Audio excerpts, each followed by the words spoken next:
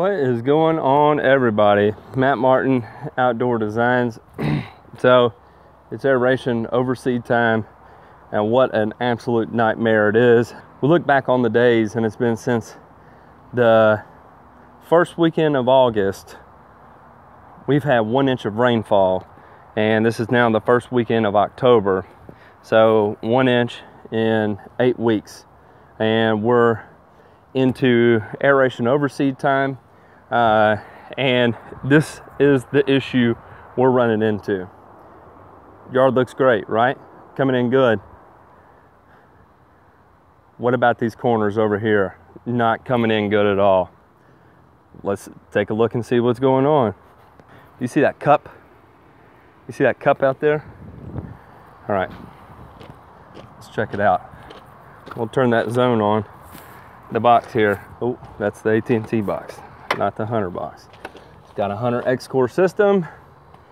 I've adjusted the run times just before I started filming. I changed it to 4 times a day and a light sprinkle.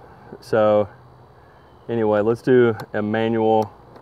I got the first zone on for 6 minutes, 4 times a day. All right, let's go up here and see what kind of output we were getting.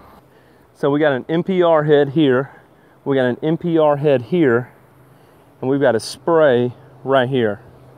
All right, let's walk around this way and see exactly what kind of coverage we were getting here. So what is this? That is a Van 4, so this is going to cover 4 feet, 2, 3, 4. It's going to throw to here. What is this? This is a busted Van 8. This van is spraying directly into the ground right here. It is not hitting this area right here. Do you see that? That's powder dry. Over here, we can see new grass blades coming in, little bitties down here, some little thin little wispy ones, thin little wispies. You see how moist this ground is? Look at that. I just ran this irrigation system to do a little diagnoses. Okay? And then we move over here. Irrigation system just ran. Let's see some aeration holes. We see lots of seed down on the ground. There's lots of seed. But look at how much moisture comes to the surface when I push here. Look how much moisture is in the ground, period. It's dust. This is dust. Bone dry. Bone dry. So what we're running into is where we're getting water consistently, regularly, we're getting grass that looks like this. Anywhere, look at all this new grass in here. Anywhere we are not getting adequate irrigation coverage, we're getting this. We're getting this. I ran this zone right here to see how much water I collected. Do you see that? I got some sprinkles on the side right here. There's no water in there whatsoever. Do you see? So this is what we're running into this season. And in fact, I ran that zone for 9 minutes and I collected sprinkles on the side, but not enough to put a viable drop in the bottom of the cup. So, needless to say, a lot of people aren't happy. I'm not happy with the results I'm getting so far, but does this mean aeration overseed is wasted? No. What it means is we're not going to get a big response till we start getting rain. When we start getting rain, things are going to take off like normal.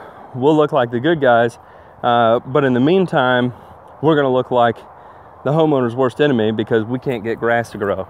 And it's hard to get grass to grow. In here, we got all kinds of new grass coming in here. New grass coming in to no new grass whatsoever. None. And there's no moisture in the ground. Moisture, lots of moisture. Look, it just leaves a fingerprint in the ground. Moisture, none. There's no fingerprint. No moisture. This is the lapse in the irrigation system. I dialed it back to 6 because I'm going to run it 4 times a day. Let's see what we're looking like here. So right here, how much soil moisture do we have? That is not even a 1/4 inch. And this is ground up. I took my seed, I put it down, and I used a garden weasel to work this into the ground. If you don't know what a garden weasel is, you need to call Pete Denny with GCI Turf Services. This is how much water we collected. That does not, that much water was collected. A couple drops. Less than a 1/4 ounce. In this size container, it should have been more than that. So, how do we go about fixing this? This head right here needs to be leveled up. I don't know if you can see that. Instead of it being level, it's wonky this way. So instead of it having a good throw angle this way and a good throw angle that way, this is shooting right into the ground, and that's casting out way over that way. So, do you know how to fix that? Let's see. Let's see if I can fix it. Do I have a trenching shovel? And I'm not charging a diagnostic fee to go through the irrigation system and do this. At this point, I'm doing it for the sheer fact of garnering results, because it's weighing on my mind, and if I can do this to make it no longer weigh on my mind, I'm gonna do it.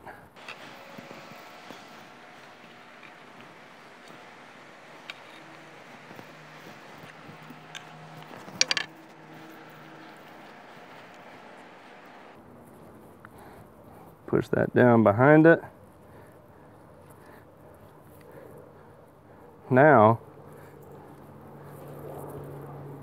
let's see what kind of throw we get. We moved that thing about an inch to make it level. Now let's see if we get this area right here, from there to here. Just to check, let's put our cup here. Manual 1 station, station 1, on, 6 minutes. Let's see what we get. I also applied a moisture manager today. Basically it's just a wetting agent. It's baby shampoo is what it is. And I soaked it down real good in this area right here. This already has plenty of water, but out towards the outskirts over here, it is not getting good water. So that will help that seed be able to retain water. It's a very expensive product, so it's not feasible to be able to do that to all your products, but in this particular instance, I deemed it doable. Whoa! Now we are getting throw over to here. It is soaking this cup. It is soaking this cup. It already has the same amount of water we had previously in there, and it's been on for 5 seconds. That little change in the irrigation system is going to change. This is going to be a deal breaker for this yard. We'll be able to grow grass here. That simple change means we're going to have grass here. Look at that. We're getting great output on this side. I still want to change this van nozzle here, but I mean, for now, that's getting it good. How about them apples? Look how moist that ground is already. It's already working in there deeper than it did after 6 minutes of run time.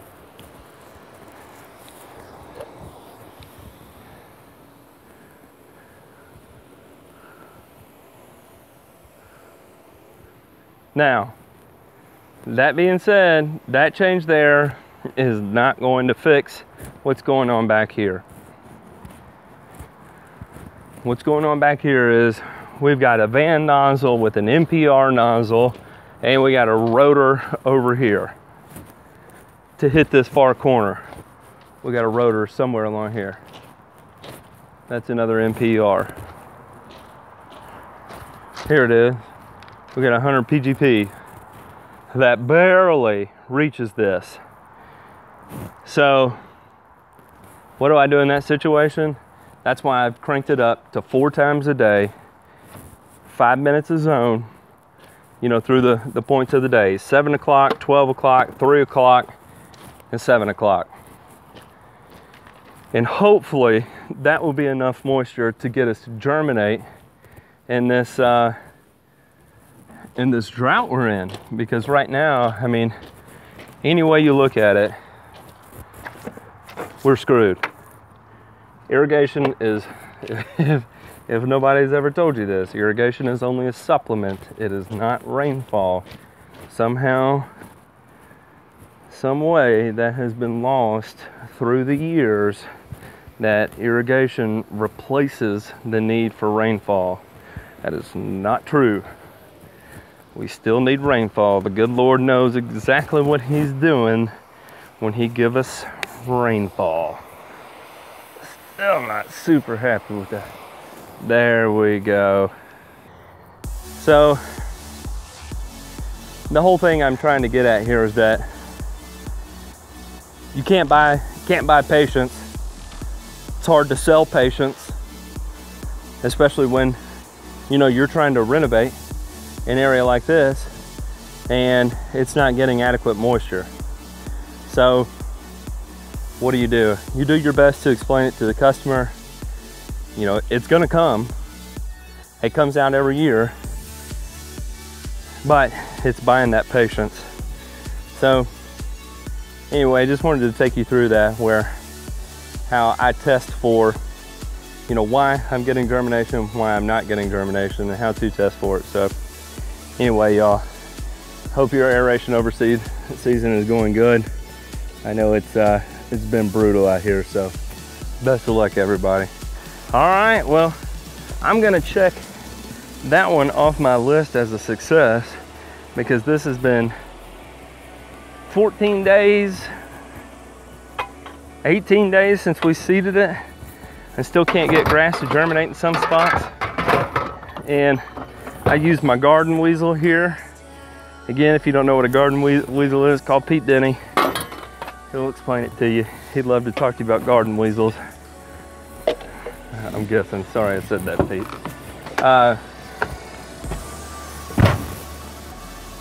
About a week ago, I went over it with the garden weasel.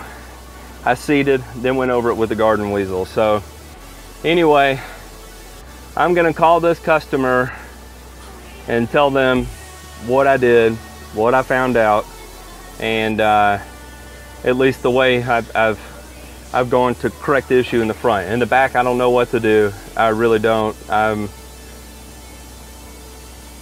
Yeah, I do know what to do. I'd like to have my irrigation guy come out here and work on it, but at this point, I don't think he's willing to do that. So I don't know.